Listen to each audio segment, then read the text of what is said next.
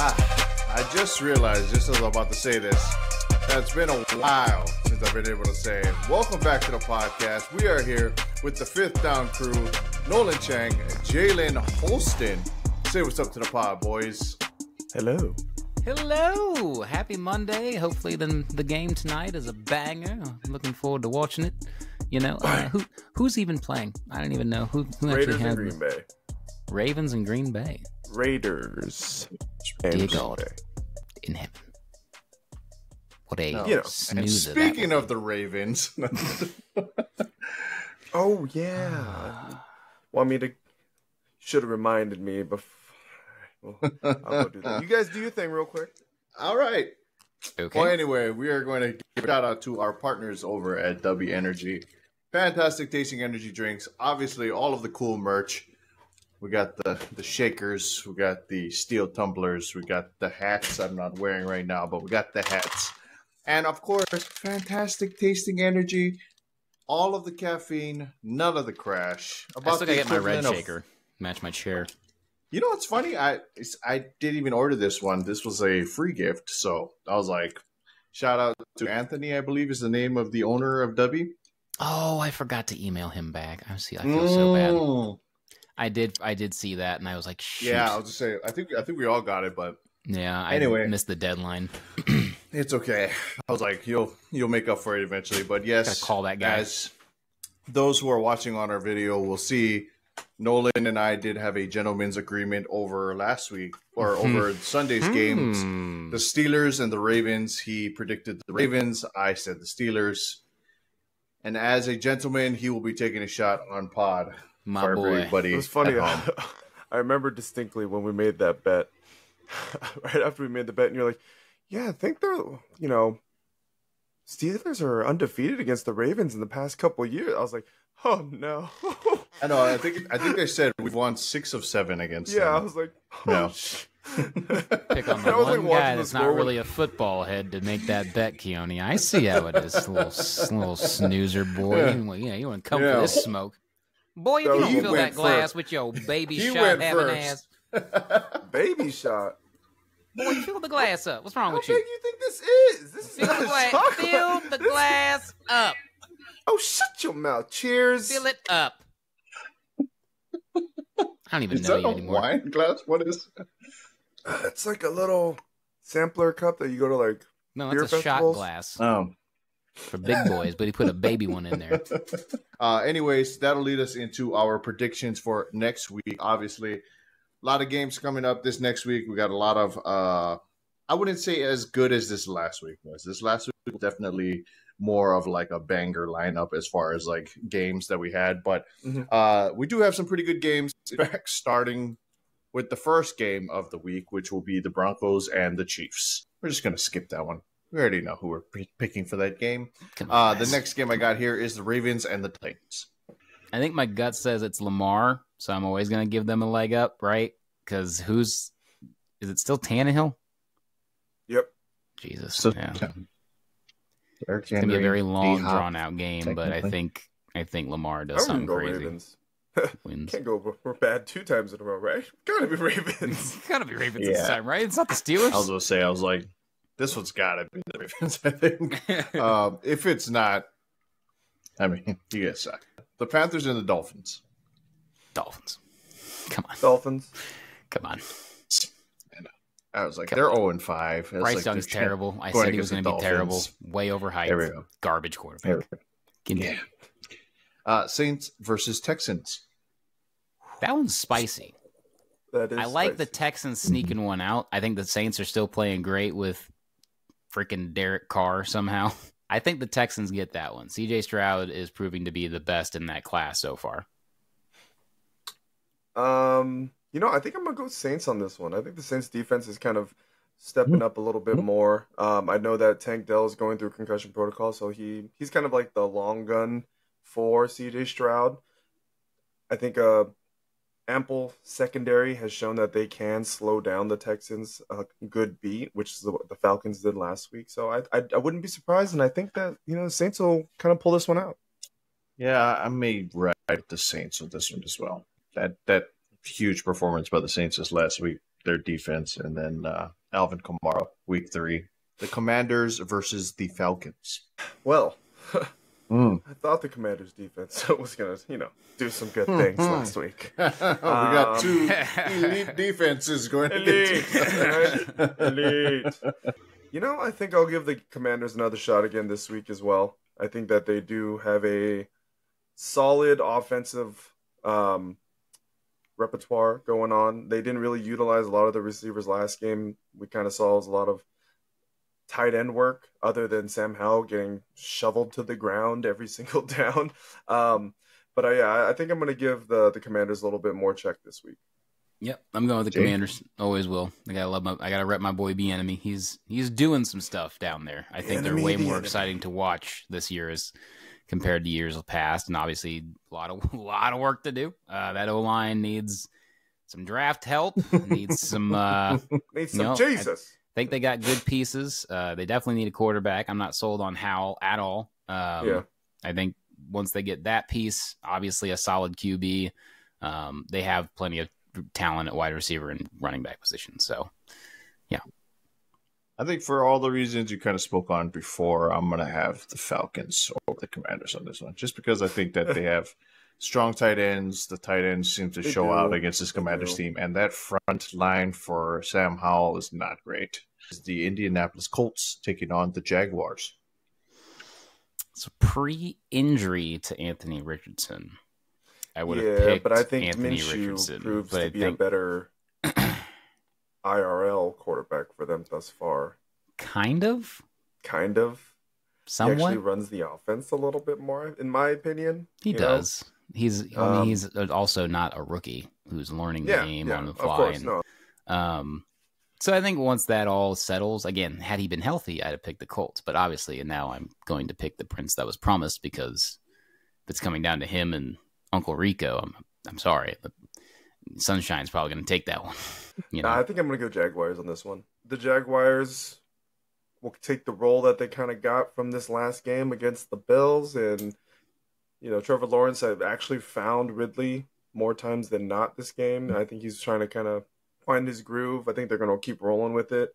And the Colts would be a nice little follow-up matchup to do so. So I'm going to go with the Jags. I really don't mean to keep being the opposite of you guys, but I'm going to go with the Colts just because we got the JT Zach Moss tandem. That is true. Zach Moss looked pretty damn monstrous this last week, and JT is obviously going to be, getting more reps this week as well. And when you got 2 quarterbacks who aren't doing great, that's where you go. You run the ball. Seahawks versus the Cincinnati Bengals. Go Seahawks. Go Geno. I can in good conscience say that the Bengals are back in it after this one game that they had a great win on. So I'm going to probably go Seahawks as well. Coming off a bye week. They all got the rest, right? Was it a bye week for them? Bye week. Seahawks? Yeah, so bye week for Seahawks. Yep. I'm just saying. Yeah, I'd give it to the Seahawks as well. Next one we got here, the Minnesota Vikings and the Chicago Bears. Honestly, I'm taking the Bears, because here's the deal, Banana Peel. I'm not going to be surprised if the Bears. Now, if the Bears defense wants to give us that game, that would be amazing, because that's what's let them down the last 2 weeks. It's not been Justin Fields. We can all point to the fumble play or whatever, but we can't sit here and act like the defense didn't give up 28 straight points before that game. You know what I mean? Like, they had that game wrapped and then allowed the Broncos to come back in and win that one game. And same thing last week. They let the game get really, really close and all that good stuff. Like, if the defense can somehow lock it in for Chicago with the way Fields is now playing football, that's back-to-back weeks now. It wasn't just a one fluke game. He did it twice in a row. Same style. A lot of good dropbacks. He's finally seeing his receivers, and they're running him a little bit to keep everybody honest. So, yeah, I think the Bears can definitely do it against mid Kirk Cousins. So, we'll see. I'm in agreement. I think the Bears are going to squeeze this one out. I think the Vikings' downfall is just going to keep on trucking. The next one we got here, 49ers and Browns. The Browns. Is this a question? Is this a question, guys? Come on. Boy. But yeah, 49ers, clearly the victor in that one. We got the Patriots and the Raiders as our next. Dear God.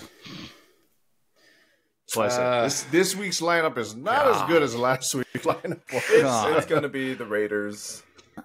I'm actually going to pick the Patriots for that one, to be honest with you. just because I think the Raiders are so bad outside of throwing the ball to Devontae Adams for a couple touchdowns a game. I'll take the Raiders just because of what I kind of predicted earlier with Bill Belichick aiming for that bottom and Jacoby Myers trying to have his revenge game today. The Lions and the Buccaneers. Baker Mayfield coming back. Baker's looking good. That's what I'm saying. Buccaneers, after a bye week. Shake and bake. I think the biggest thing with this one is... I like how you threw in the ears, like your ears, because Jay throw the accent like out you're there. in there. I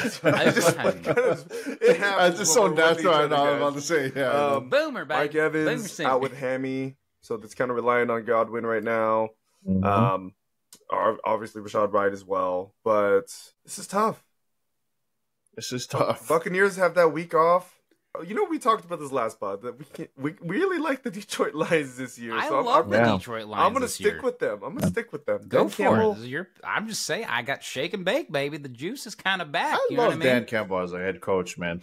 I gotta go with Lions, man. I was like, I'll ride that train until they fall off. So we'll see what happens there. We got the Cardinals and the Rams as the next ones. You know what? I'm gonna go with the Rams. I mean, we kind of saw them pushing the Eagles a little bit in that first half of the game, and then, of course, Eagles kind of took charge. Not to mention, I think thus far, the Niners, probably their biggest actual in-game challenge, have been the Rams so far. So I do think that this Rams team has something. Do I think it's something that's going to be consistent and take them over the edge? No. But they are doing something nice over there. They got Cooper Kupp back. 6 targets and 5 catches in the first drive of the game for Kupp right when he got back. So they're going to do some fun stuff right there. Yeah, shocker, the L.A. native picks the L.A. Rams. Okay. All right, this guy. Jeez Louise. Want to do this fact check right now, Kenny? Did I pick the Rams last week? No, I didn't. So shut your face, Missouri boy. Ironically, last week we were like, what a bad LA fan. I know, right? You didn't Don't pick even the pick Rams. the Rams. How dumb would it be if I was like, it's got what a the Rams, bandwagon man. LA fan. Typical. A typical LA fan. I only hear about the Lakers when they win a game. Shocker. Yeah, no way. I'm just good. Like I said, it's my dad's team, so I'm gonna ride with the Rams again this week. They destroyed me in fantasy, unfortunately. Daddy's but boy, just because it's his team, you're gonna go with the Rams, huh? Wow, you don't love your dad? Wow. I do, but I don't go for the Bulls or the Bears, do I? Then you don't love them. Clearly. Next, we have the Eagles and the Jets. The Eagles and the Jets? Oh, shit. Yes, sir. I think this is Zach Wilson's primetime upset alert. I'm putting it on the radar right now. I think it's going to happen. This kid's been slanging the pigskin out there. He looked good against us. He looked good against Denver. I think this kid's actually, taking a break from banging everybody's mom and actually doing some football now, okay? Like, this is the kid that they drafted out of BYU right here. He's figuring out how to get it to the other Wilson. They're using Hall's back full time now, basically. And now Dalvin Cook's kind of taking the secondary, so the run game's going. Defense is still incredible. So I you know what I mean? Like, this is one I'm going to put on upset alert. I'm going to say, everybody look out. Eagles might drop one because they're the Eagles, and it's a New York and Philly thing. They're going to go at each other like bing, bang, boom, and the, whatever. So I'm going to go with the Jets and see how that goes. First loss of the season for him. I do expect an upset soon, but I don't expect it this week. So I'm going to take the Eagles in this one. Going to go to the Giants versus the Bills. Well, I'm pretty sure it's going to be the Bills, but they got absolutely embarrassed over in London. Battle of New York. Right. But yeah, I'm gonna go with the Bills for sure. Yeah, the Bills. Listen, because I have eyeballs, I have to pick the Bills, because doing so would mean I'm irrational and borderline insane. But it doesn't negate the fact that Josh Allen is still Here it is. an absolute overrated piece of garbage quarterback. And he'll look great against a New York defense, and then the media will come in and see, Josh Allen, this is the guy. He's amazing. Oh my God, look at him go against nobody. The school for the deaf and the blind is the equivalent of the New York Giants at this point. So why are we even? I don't know. It's going to be the Bills. So whatever. And when they lose, I will then tally that on to the list of reasons I never, ever want to hear that man's name in the list of top quarterbacks in the NFL ever again. Matt Milano's out this week. They get Tyrod Taylor into the lineup for the Giants. Yep. This will be my one big upset Tyrod, of the baby. week. I'm riding with the Giants. I believe in Tyrod, so we'll see what he does. The last game of the week, we have the Cowboys and the Chargers. Chargers, not even close. I hate the Cowboys. Yeah, I think I'm going to give it the Chargers as well. They got a whole week of rest in comparison to them. I'm going to go with the Chargers. Yeah, I'm going to ride with the Chargers, especially if they get Austin Eckler back. I think that's one of those like CMC versus the Cowboys type of deals. That will do it for this week's episode of The Fifth Down. We're looking forward to everything that's going to happen in Week 6. We're looking forward to everything that's going to happen for the rest of the season, boys. Any last nuggets to drop before the end of this pod here? Keep on keeping on. Swifty Nation, gang, gang. Okay. Oh, I can all hear enough about that crap in the media. It's been a pleasure. It's been a joy. 2-0 since they started dating. Boy, and so Give us love, everybody.